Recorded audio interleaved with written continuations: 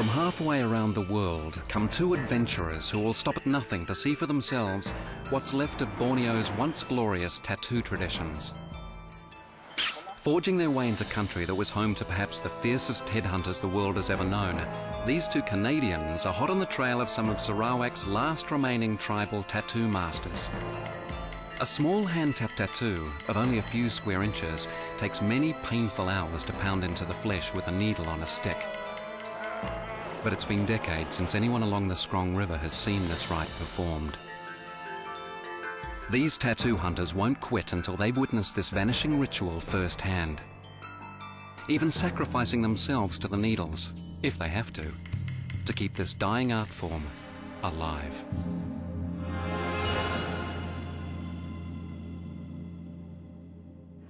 So, now what? Well, there should be someone we can ask. I'm Vince Hemingson, writer and now historian of tattoo lore. My partner with the full body tattoo is renowned tattoo artist Tom Lockhart. Tom's been tattooing for a quarter of a century, while I'm relatively new to the tattoo world. And what better place to start than Borneo? Right now, we're looking to charter a boat to start our journey. You're from where? Hi, we're from Canada. Canada, yes. Yeah. So, thank you very much. It's nice to meet you. Do you know if these are the boats? Take us to the South China Sea. Can we hire these boats? This side, China Sea. You get this side boat. Those are the boats for the South China Sea. For me, it all began the day I walked into West Coast Tattoo in Vancouver, Canada. As Tom inked my first tattoo, he regaled me with tales of his far-flung adventures in search of ancient tattoo practices. But it was Borneo, with its history of headhunters, their bodies covered with suits of elaborate tattoos, that really captured Tom's imagination. It wasn't long before I wanted to pack up and head for Borneo myself. And here we are today, heading out on what promises to be an incredible journey. Tom says we should make for the headwaters of the Scrong River, a boat journey of some 400 kilometers from our starting point, here in Kuching, the capital of the Malaysian state of Sarawak. Borneo is the largest landmass between Australia and Asia, and it's about as far from home as two Canadians can get. At just a single degree north of the equator, Vince and Thomas couldn't have picked a much hotter place either.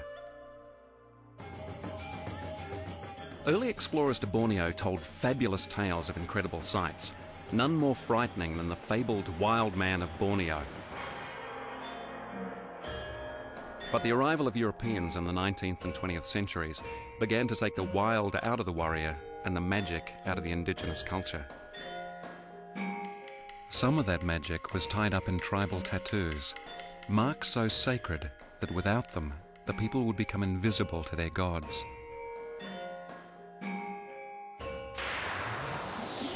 Just like those early explorers, Vince and Thomas head eastwards from Kuching along the edge of the South China Sea. We thought we'd probably lose our bearings at some point on our 3-week journey, but not this soon. Heavy smoke from forest fires on the Indonesian side of Borneo have completely obliterated the horizon. Placing our trust in the captain, we join him in the only thing we've forgotten to do: pray for a safe passage. We're not sure what gods we're invoking or whose protection we're seeking, but since we'll be heading up a river, once known as the River of Death, we figure we'll need all the help we can get.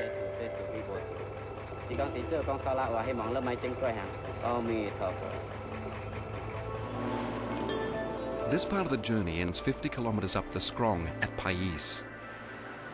Here, they've arranged a rendezvous with two brothers, whom Thomas has often met at tattoo conventions around the world, Eddie and Simon David. Hey! Simon, Eddie, how you guys doing? Well, the famous David brothers. I've seen you guys in a while. Eddie and Simon are the new generation of Iban. Iban are Borneo's largest ethnic group. Got some new tattoos, I see. Eddie? You must be Vince. Yeah, it's nice to meet you. Vince. I love your tattoos. Thanks. They grew up not in the jungles, but among the high-rises of the Malaysian capital, Kuala Lumpur, where they became tattooists in their own right. Eddie and Simon jumped at this opportunity to join the expedition because it's headed for the longhouse of their grandfather's brother, an old man they haven't seen since they were children, the legendary Aki Busai.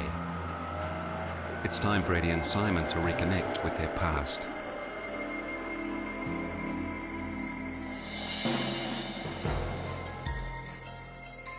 They push onwards up the River of Death in traditional Iban longboats, nowadays propelled by outboard motors.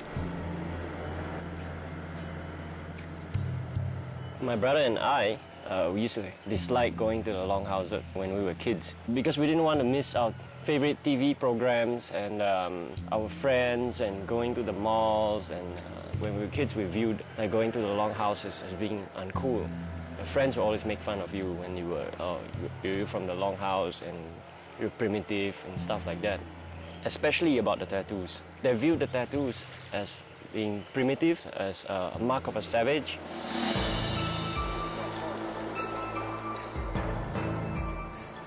This is about as far as crocs come up the scrong, so we can breathe more easily and enjoy other jungle fauna, like the proboscis monkey.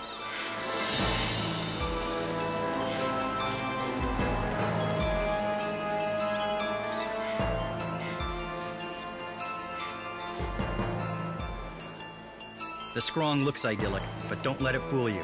Navigating through rapids and whirlpools is dangerous enough, but even more deadly snags and boulders lurk beneath the surface, keeping our boatmen on their toes.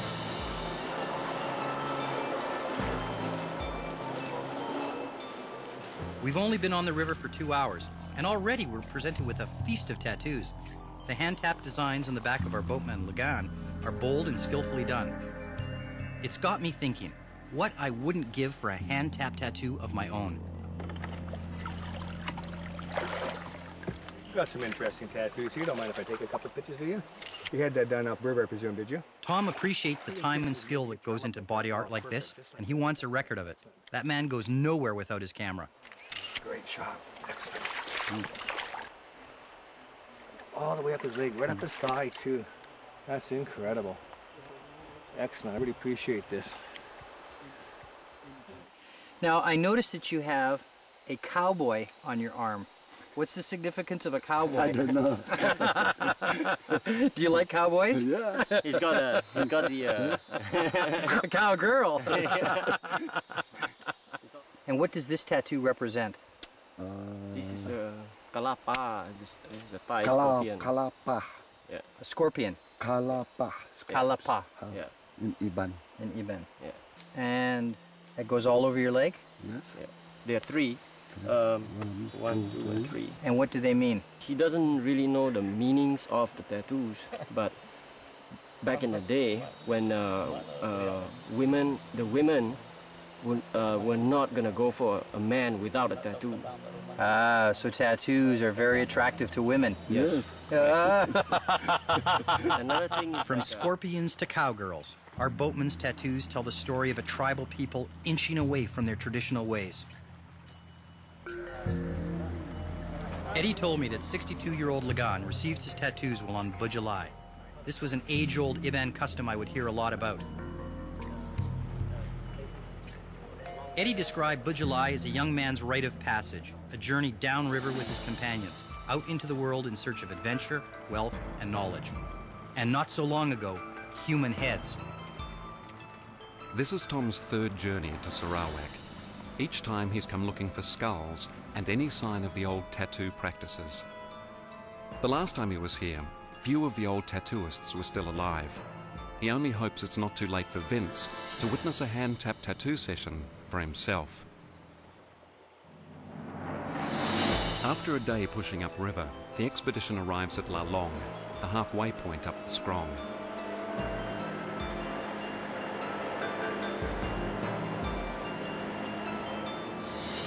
The Longhouse at La Long is home to 5 extended families, including relatives of Eddie and Simon. The Iban measure their homes by the number of family units, or doors. This one is 28 doors long, an entire community of 120 people living under one roof. In the old days, the bigger the longhouse, the better. More people meant better protection against raiding headhunters.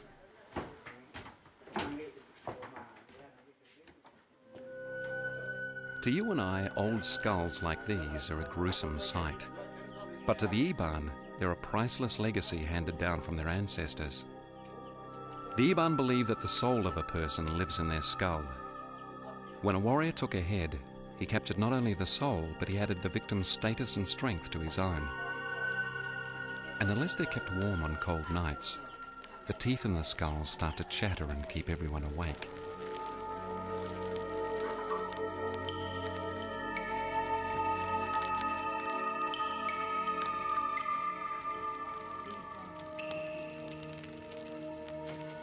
This is spooky enough to start me looking over my shoulder for spirits, which begs the question, does this spirit world play a role in the Iban tattoo tradition? There's no way we're leaving the scrong until we find out. The sight of Tom with his full bodysuit of tattoos puts everyone in the longhouse at ease. Oh, but that's got to go over here. Naga. Oh, that's dragon, is it? Yeah, I got one of those too here. Yeah. Little dragon in here. Oh. That's a naga there. In English or in Iban, a dragon inked into the human body is enough to intimidate any evil spirit. Tattoos back there? The tattooed images are a language unto themselves. Your back tattoo's solid. It's a lot of packing. I can't imagine how long that took. This took me about 20 years to do all my bodysuit. Yeah. It's a Japanese style, called a kimono. Dated by the spirits. Okay. Tom's especially curious about who, or what, decides where the tattoo goes on the body. I know it's aesthetic to have it out here to show, but why do they do it up here? This elder confirms that the placement of the tattoo comes in the form of messages from the spirit world. Oh, so it's the spirits that are dictating where these tattoos are. Okay. I've heard that.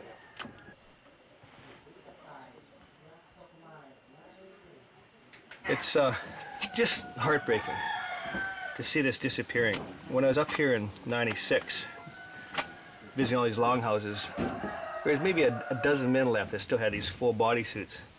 I came back a couple years later, and there was just a handful. Now there's even fewer. It's just disappearing. Unfortunately, this medium of tattooing is a fleeting one. It's done on the body, so obviously when the guy dies, he loses the tattoos.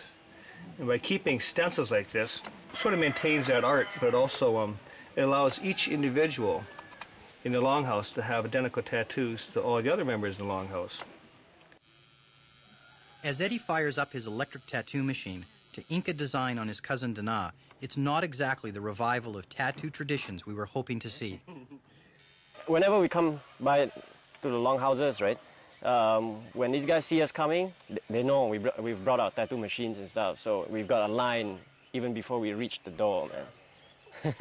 So the interest of getting tattoos is there, but not the old style tattoos. They want American style tattoos, the MTV stuff. It will make me a lot more happier, right, to actually see them get a traditional Iban tattoo rather than something Western.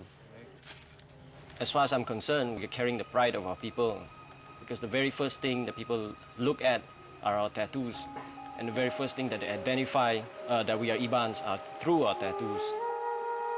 Unlike most of his generation, Eddie has a strong attachment to authentic tattoos. If anyone could start a revival of Iban tattooing along the scrong, he's the one.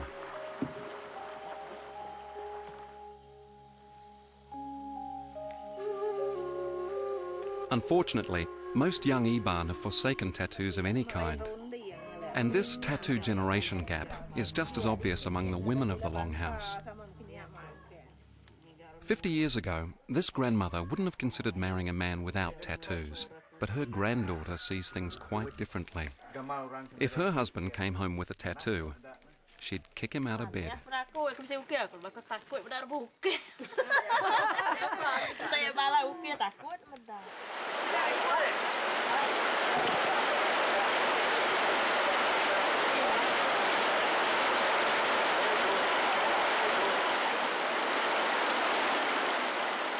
After 3 days at Lelong, we're anxious to proceed upriver. We're hoping to find an old artist, someone who actually hand-tapped tattoos in the old days. But yesterday's downpour has turned the scrong into a raging torrent.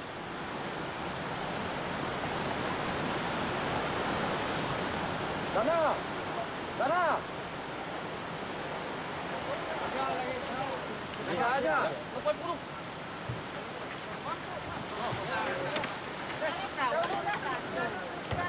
We're told this river has always flooded and uprooted giant trees, but it's clear to us that the harvesting of some of this timber was no act of God. It turns out there's a bright side to our being stranded. A feast is taking place tomorrow, and we're invited to participate. 10 minutes ago, it's an entire beach here. Now it's gone.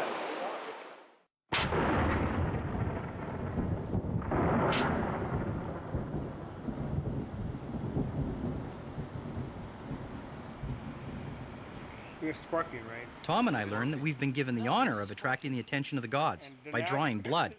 Each of us is expected to kill a pig. No way I'm killing that pig tomorrow. Someone has to do it. We're the guests of honor. Well, I've heard the way you can use pigs. Having grown up on a farm, I shouldn't have a problem with this. So why am I nervous? I'm trying to remind myself that it's all part of an age-old ceremony.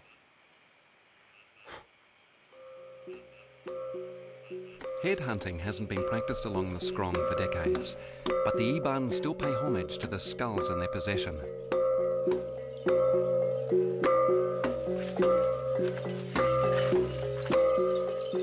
In all their major ceremonies, the clanging of the gongs, the ankle bells, the dancing, it's all designed to attract the good spirits.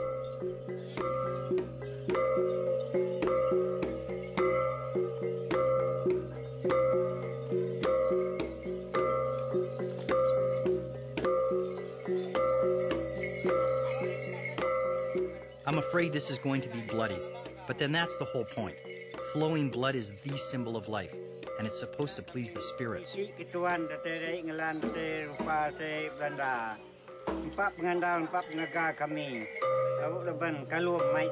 Tom still won't kill a pig, and it isn't making my job any easier. But I can't back out. It would show a definite lack of respect for the Iban's way of life.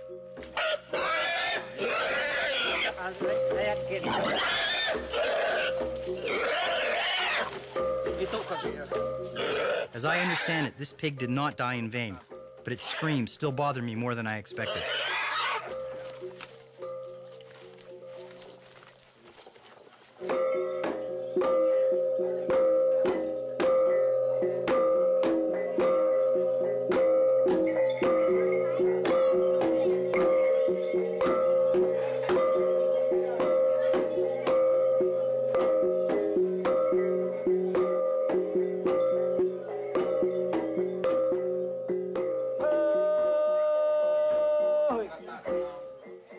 The fighting cock is next to be sacrificed, all in aid of summoning the spirits. The chill running up my spine convinces me they're already present.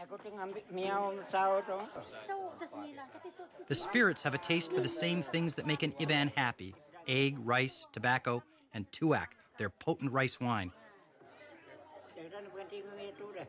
Once again, the honor's mine, to present the offering to the skulls.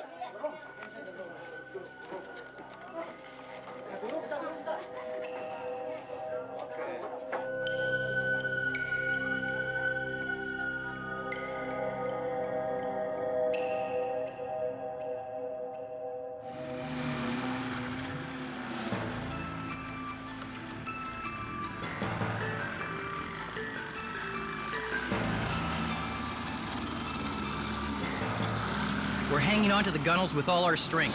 Hitting a log could turn us broadside in a second. We wouldn't stand a chance in these rapids.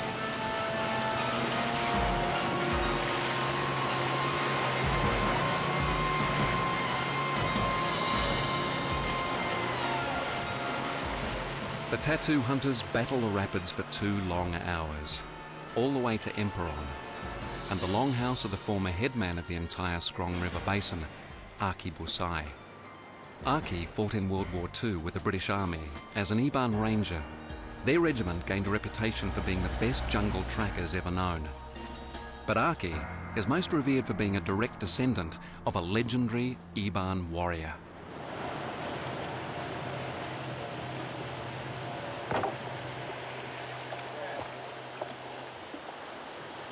For city kids like Eddie and Simon, their great uncle, Aki Busai, presents a wonderful opportunity to reconnect with the old way of life.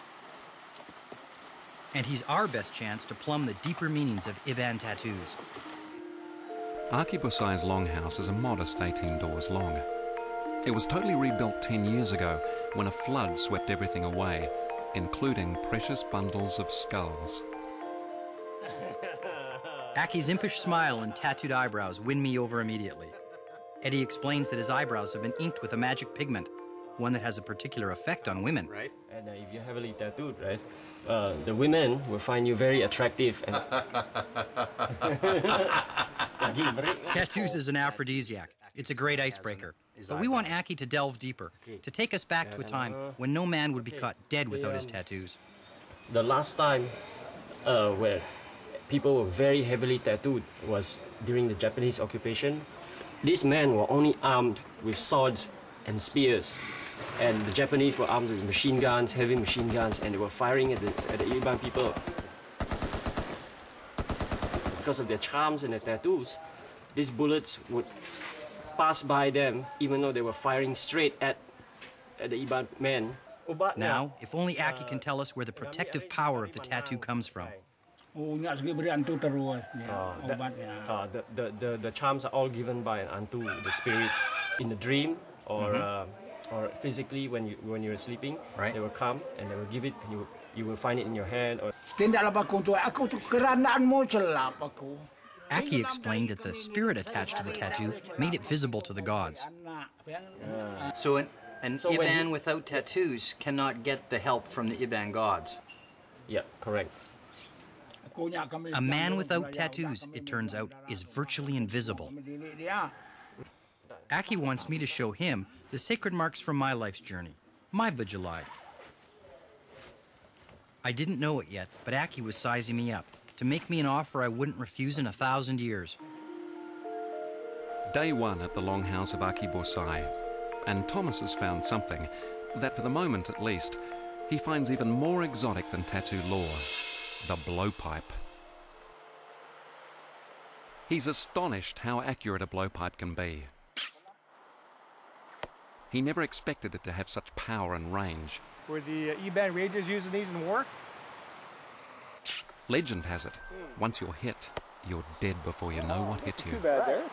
The poison comes from boiling the sap of the deadly Ipo tree. Today, though, few Iban still hunt with it. Well, that really does honk us along.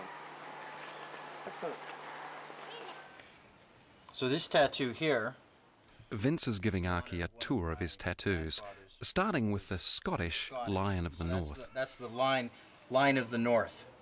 And this is Celtic. These are the tattoos of my ancient people.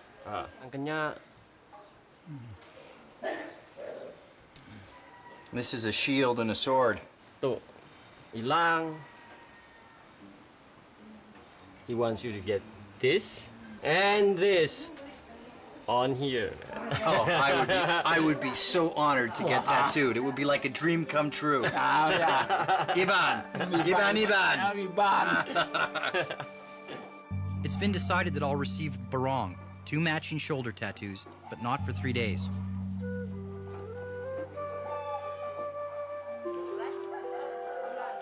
Time for Tom and I to immerse ourselves in a way of life that has remained largely unchanged for centuries.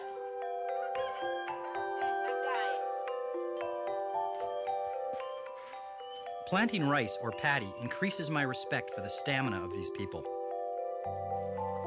I'd hope my jungle kilt would keep me cool, but half an hour in this heat and I'm staggering.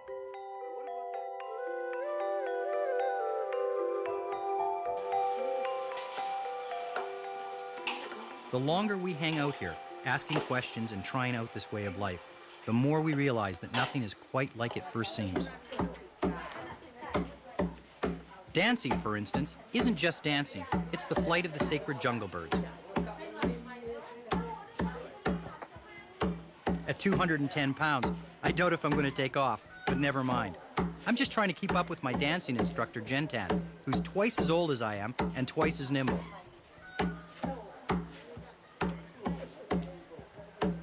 But I'm encouraged by a 1932 report of an Oxford expedition to Sarawak.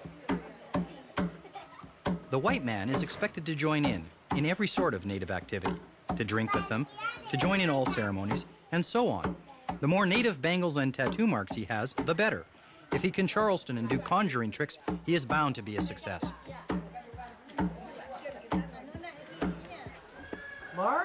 Lars Krutak of the Smithsonian Institution is a welcome sight.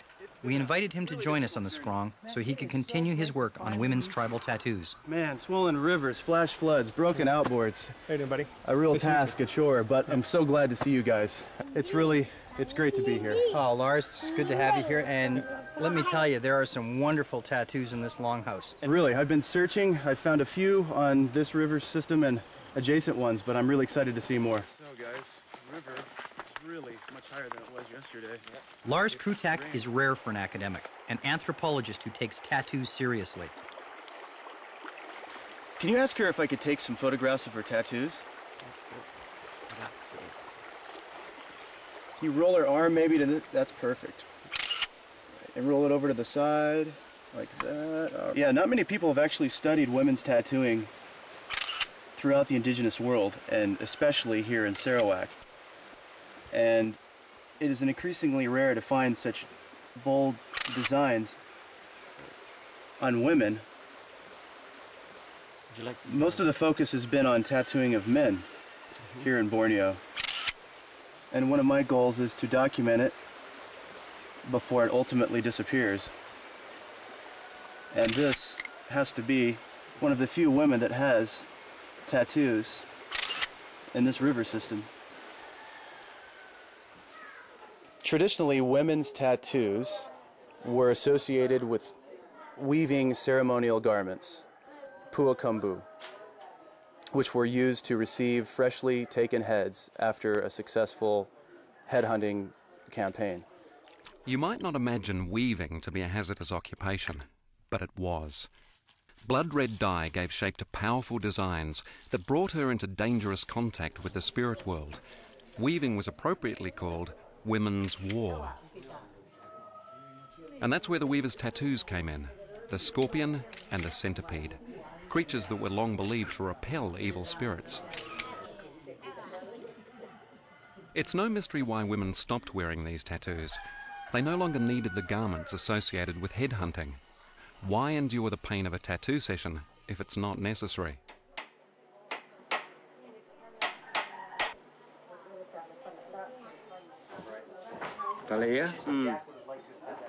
Eddie shares Lars' enthusiasm for recording the evidence of this vanishing art form. And encouraged by Tom Lockhart, Eddie and his brother have been hand-tapping traditional tattoos for 2 years now.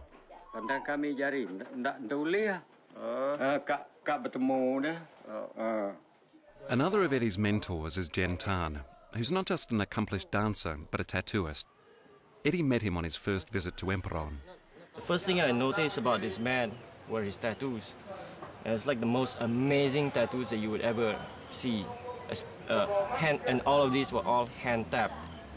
You can see that he's been in the sun every day of his life.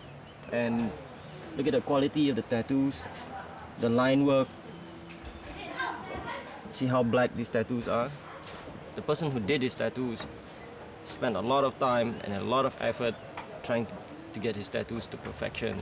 If you look at his back, normally this tattoo sort of like prevents your head from being cut off. Some people say that this is the last tattoo that you do on your upper torso. Jen Tan's tattoos go far beyond decoration. These indelibly inked symbols represent the belief systems of the Iban. Tattoos are his shield from death and his connection to the gods who offer him guidance and protection. From the neck tattoo, this is the Batang Skrang style.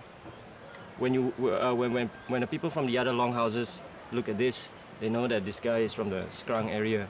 Jantan here has been on the Bajalai for a very long time, and that's why he's covered in all these tattoos.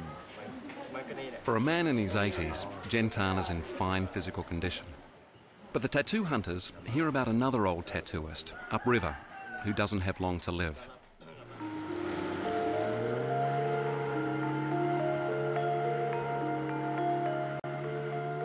Lars and the David brothers make a reconnaissance trip to see if the old tattooist named Mong is up for a visit.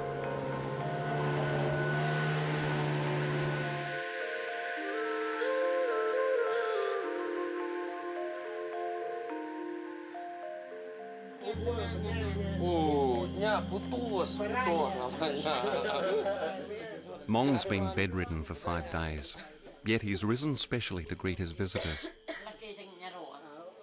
Lars has seen many subjects of his research die before they passed on their knowledge, so wisely he takes the attitude that there's no tomorrow.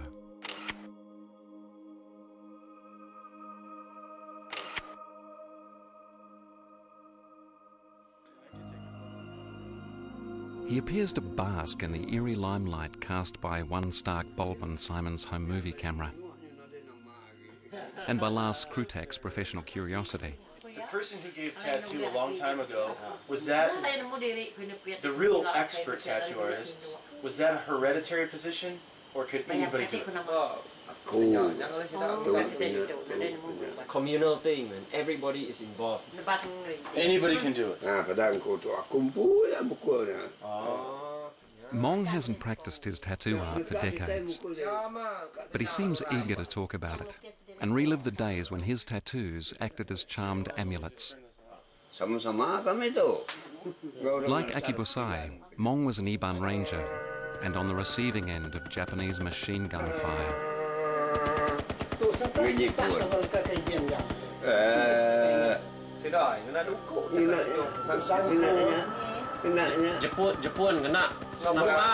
Machine gun.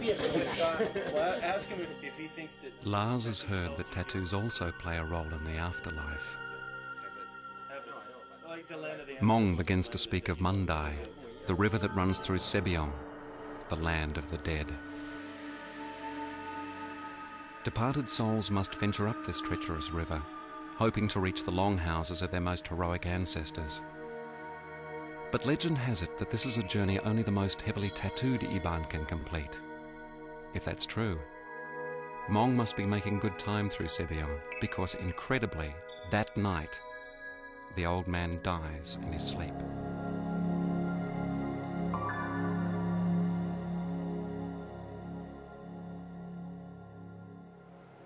The next day, Tom and I head for Mong's longhouse to join with Lars and the David brothers in paying our respects. Mong's death hits home hard. If I had doubts about submitting to the tattoo needles tomorrow, they're gone now. I'll suffer it proudly and in honor of Mong and all this wonderful tattoo tradition that is vanishing right in front of our eyes. Too involved. So, 2 tattoos, hand tap tomorrow. Like, this could be like 5 or 6 hours. Oh, it's gonna take the whole day. The whole day. I bet. You know. Are you gonna use 2? I may sound calm, but truthfully, I'm a little anxious about those needles. After all, we're in a climate where a harmless scratch can quickly turn into a festering wound. Yeah, I trust Eddie and Simon. Yeah. So I gather you're making the sticks first, are you? For the bamboo, yeah. As a master craftsman himself, Tom is eager to see how the old tools were made.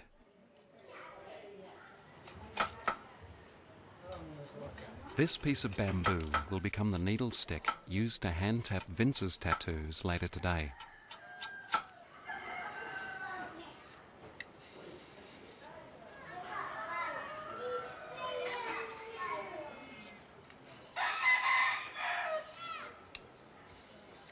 I believe he's making a shading machine right now.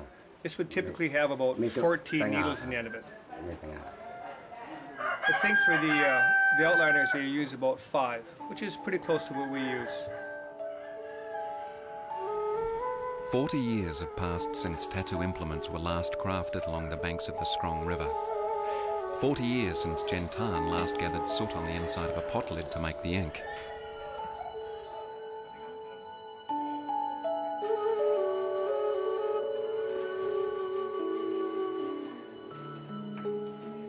Not that I'm having second thoughts, but I'm beginning to wonder if I have a right to wear Iban tattoos.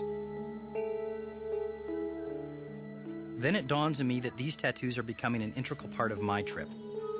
My Bujulai up the Scrong.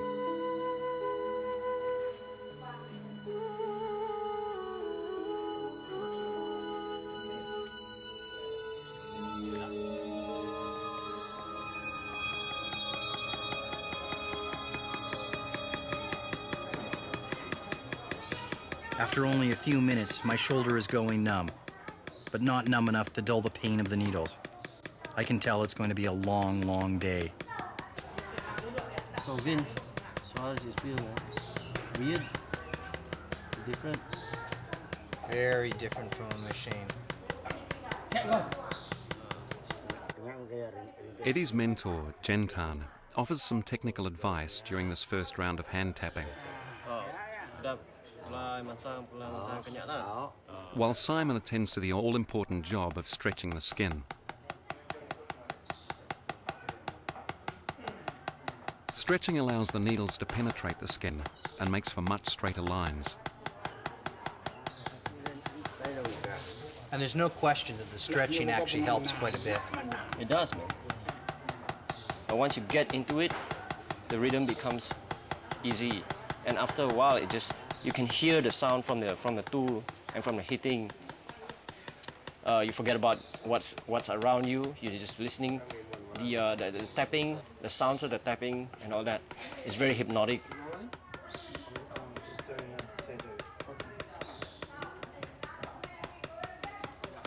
Before long, we've got a sizable audience, and I realize that none of these young people have ever seen someone get a hand-tap tattoo before. I hope it's a sign that this neglected Iban tradition is capturing their imagination.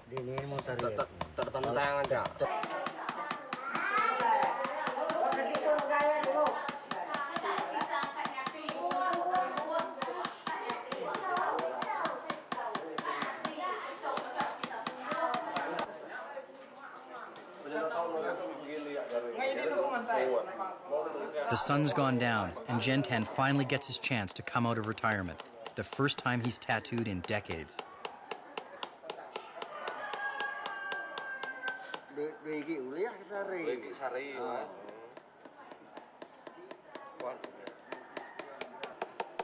For Tom, this is the holy grail of tattoo research, observing an old master at work.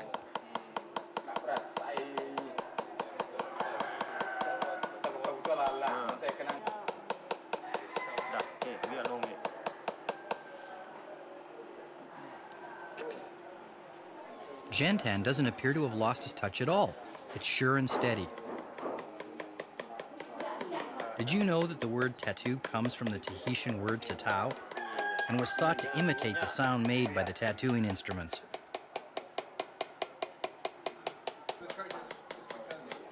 The rhythmic tapping of the hand tools really is hypnotic. I'm starting to lose all track of time, and even my sense of pain.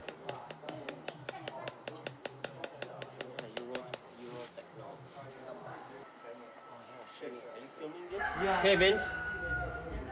It's over. Eddie, thank you so much. Thank you. Dana? Yes. Simon?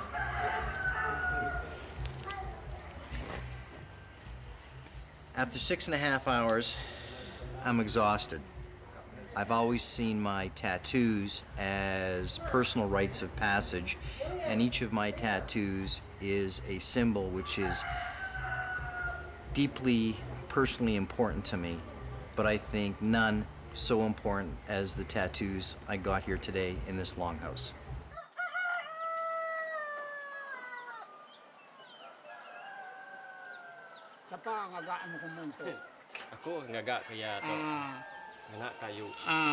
Just when Vince suspects that his adventure is winding down, the old patriarch, Aki Basai, is just getting fired up. Aki is really proud that you have got your tattoos done the traditional way.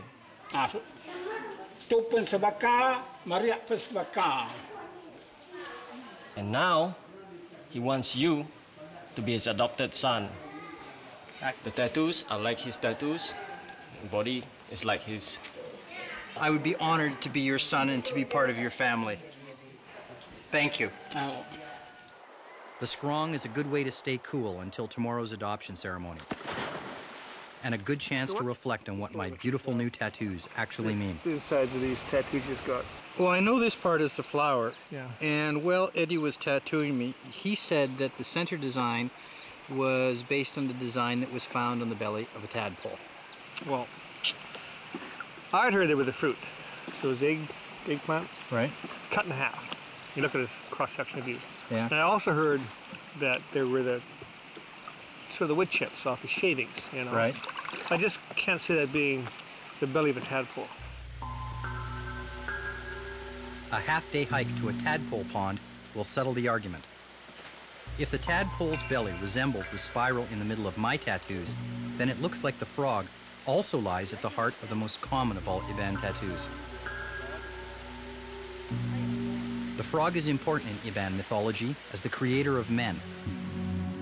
And a frog tattooed on the throat protects Aki and Gentan from losing their heads in battle.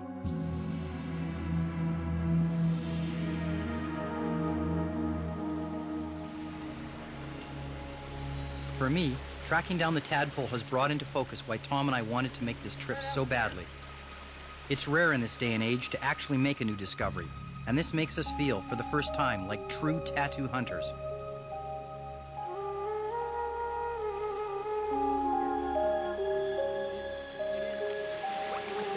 That's it. Oh, that's it. Look at that. There. You see that spiral pattern? That's exactly the same as the center of my tattoo.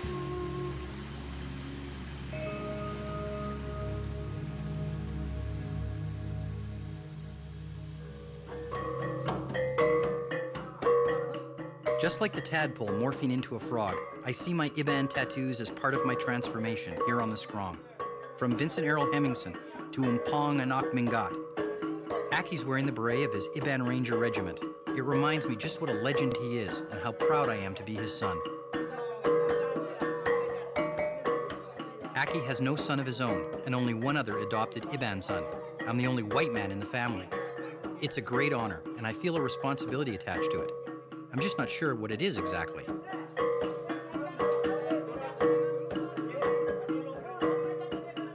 What I do know is that seeing so many young men eager to wear a traditional tattoo, even if it's only from a felt pen, suggests that a tattoo revival among the Iban may be possible.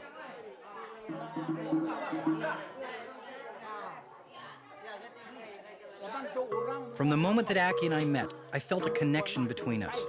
But I now understand that Aki also sees my adoption in more practical terms.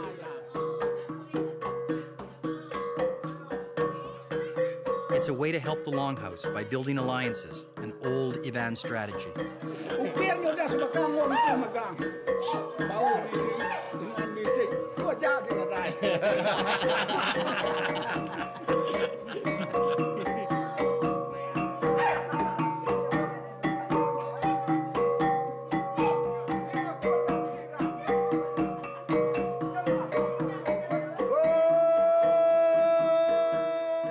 The shaman is calling upon the gods to recognize me as Umpong Anak Mingat after Aki's deceased grandfather.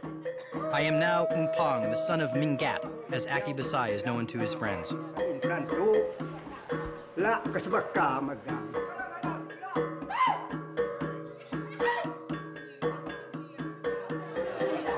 many you have to drink?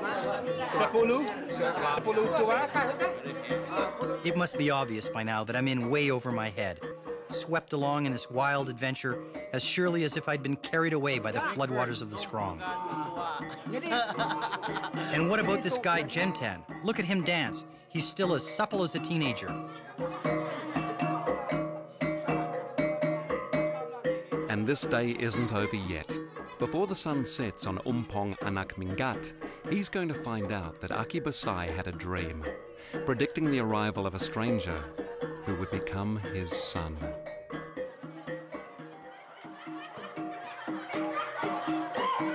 This isn't the Vince Hemingson of old. This is Umpong Anak Mingat. And as soon as the dancing stops, he learns that his visit here has been predestined.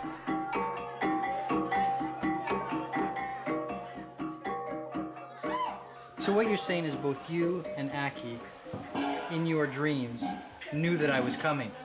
Yeah, yeah, exactly. So he wanted you to be his son because somehow or other, right, you would be the catalyst to start this revival again. You will be one of the cogs in the machine Right. You will play a part in helping us revive a dying culture.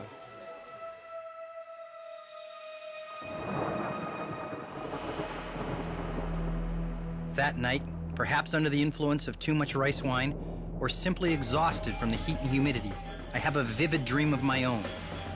Stumbling in the jungle, I come upon Aki beside. There we are, naked except for our spears and tattoos, and all around us, frogs are croaking. To Aki, my dream means that a protector spirit has moved to my side. It's an omen from the gods that I am a worthy son, and a sign that I must now be presented to my namesake, whatever that means. How does an ancestor from the spirit world make himself known in Aki's back room? Aki is saying, I call upon you to bring us peace, prosperity, and health. If you are the spirits of my ancestors, I'm telling you that I have adopted a son and want you to recognize him as my true son. As Aki invokes the protection of the spirits on my behalf, I am filled with a sense of awe.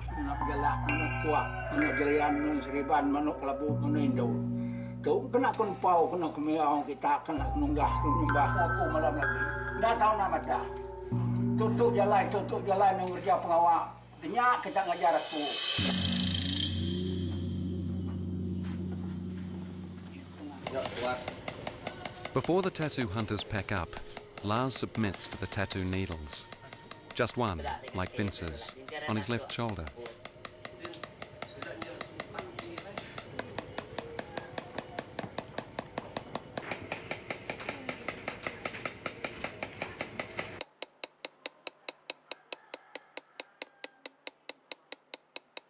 Tom is next.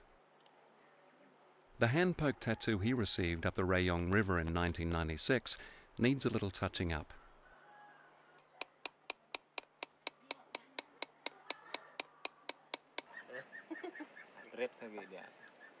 By now, there's a waiting list to get hands-on experience in this old technique. And for Eddie, there's nothing he'd rather be doing than supporting a renaissance of traditional tattooing. 3 years ago, I couldn't speak much Iban. I didn't know much about the traditional tattooing, how to do it properly, and now it is in my mission, my bajalai, to discover all these things again, to stop all these things from disappearing, so that the next generation can benefit from it.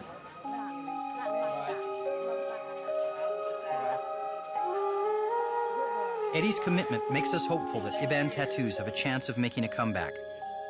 If for no other reason than that, we declare this trip a success. So I'm telling him I'll be back next year. Next year. Yeah, Like Eddie, I feel as if I've embarked on a bajalai, my quest to visit other indigenous peoples around the world and to learn as much as I can about their tattoos and spread the word.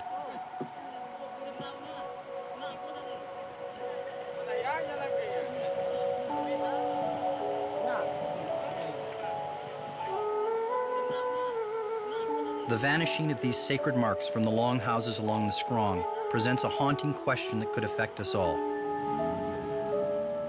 What happens to a people, here or anywhere, who have lost their sacred traditions, and with that loss have become invisible to their gods?